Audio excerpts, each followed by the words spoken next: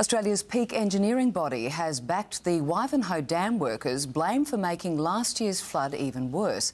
It's the first response by Engineers Australia to the flood inquiry's findings. In March, the Flood Commission found Wivenhoe Dam's engineers had breached their own flood manual.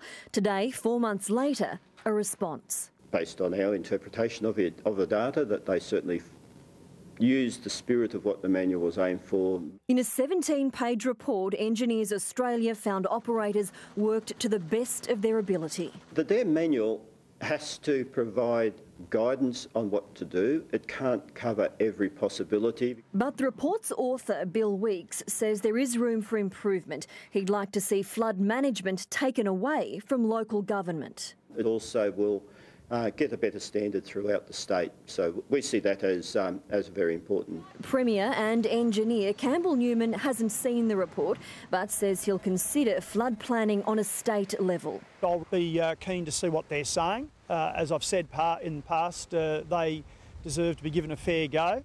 The 3 engineers may still face criminal charges. The CMC hasn't yet decided if they deliberately misled the flood inquiry while giving evidence. Rosalie residents Robert Assenberg and Margaret Jalel believe someone made a mistake.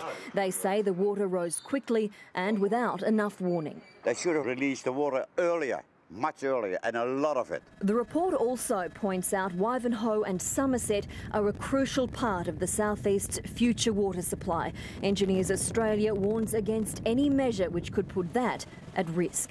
Angie Asimus, 7 News.